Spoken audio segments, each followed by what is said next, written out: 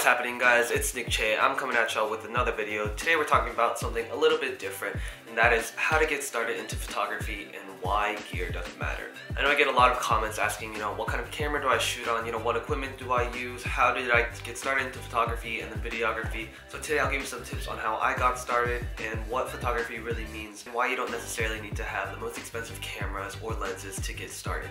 Alright, so the first thing is that gear does not matter. I know you hear it time and time again, and it gets a little repetitive and a little cliche, but I think that every artist and every photographer who says that really does mean it, because we know what it means to come from nothing. No great photographer ever just picks up a Canon 1DX Mark II. That's like a $5,000 camera, and when you get to the point where you feel like you're a professional, where you need that type of camera to do your job, then yes, of course it's worth the investment. But if you're just starting out, you want to dip your feet in and you just want to learn how to take great photos, you don't need that expensive camera. You can really start out with a cheaper body and work your way up. Once you start saving your money from the shoots that you do, you can eventually upgrade your gear. At the end of the day, obviously your gear makes a ton of difference in the quality of the photos that you're shooting and just the type of images that you can get, but everyone has started somewhere, and for me, I was shooting on a Canon T3i for several years before I upgraded to the 60D and the 60 and now the 60 Mark II and then the Sony a7S. So you really do have to start from the bottom and work your way up.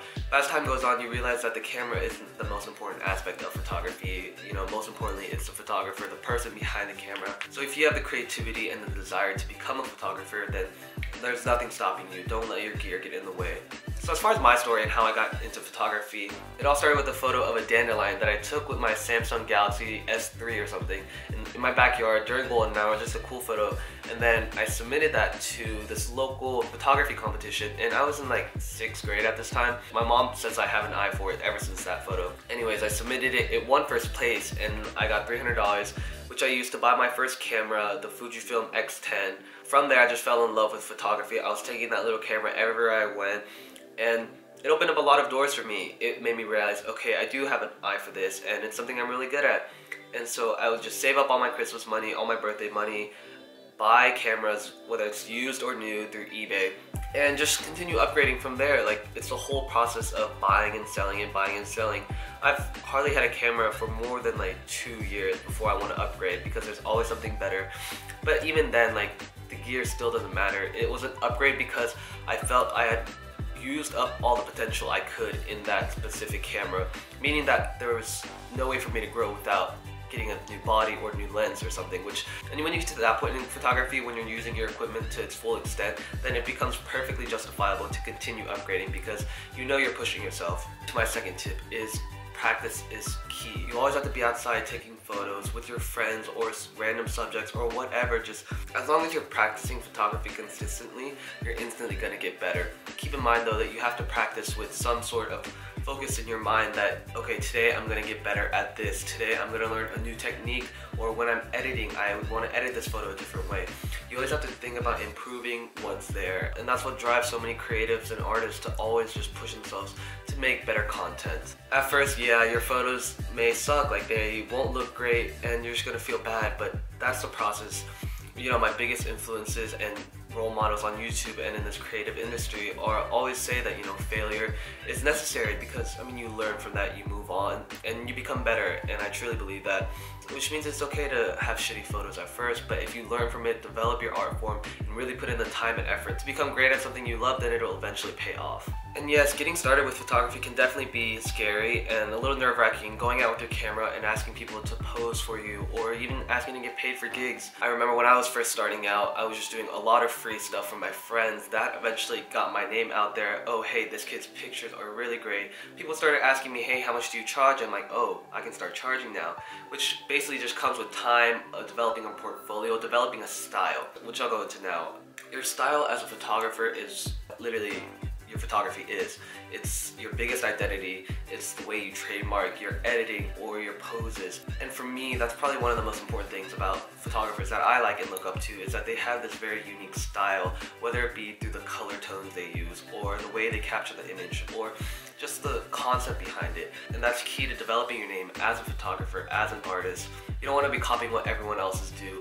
You don't want to be, the next Sam Holder, or Casey Neistat. You want to be your own person, and as great as those people are to look up to, I mean, they're some of my biggest role models. I've learned from them, and now I take that knowledge and develop it into my own craft, whether it be through photos or cinema or, you know, this YouTube thing. Which is why it's not bad to take inspiration from bigger photographers or YouTubers and use their ideas, because yes, if you see someone cool, then take inspiration from that and implement it into your own work, and that'll really help develop your voice as, you know, a photographer or whatever it is you're pursuing.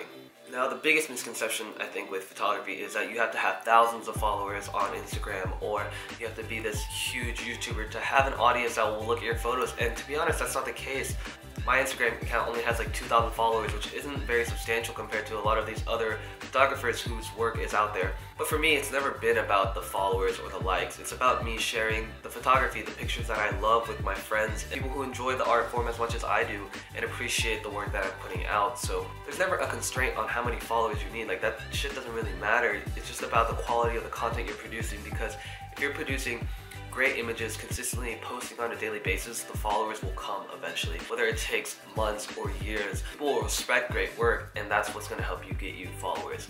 But at the end of the day, photography is an art form, it's a passion, and it's something that you have to be passionate about. You can't just decide to pick up your camera and be one of those Instagram photographers who, you know, has a nice camera and a nice lens but doesn't know how to take good pictures, or is taking pictures of like the most basic things. Like, that doesn't make you a photographer, that just makes you another Instagram girl with a camera. No one cares about that. And yes, it's hard, and yes, it's a struggle, and of course it's oversaturated with so many photographers in the industry right now.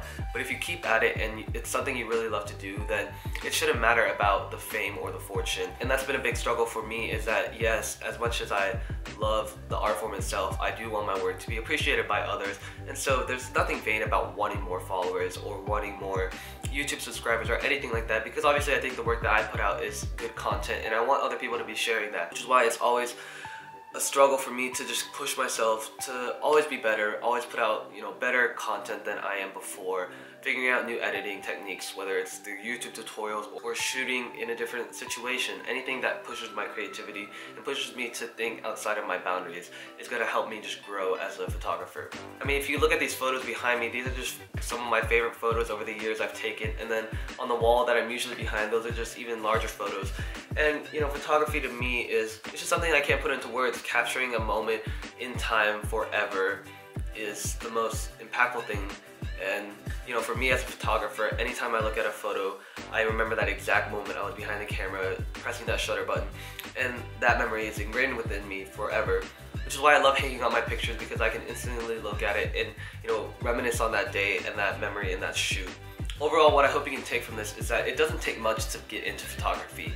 Honestly, even with your new iPhone 7 Plus or the 8 or the 10, you have great cameras on that can produce stellar quality images. I did that test between the iPhone 10 and a DSLR, and people hardly tell the difference. So go out there with portrait mode, shoot a nice picture, put it into Lightroom, edit it, and see what you can come up with. I mean, that's literally how it got started.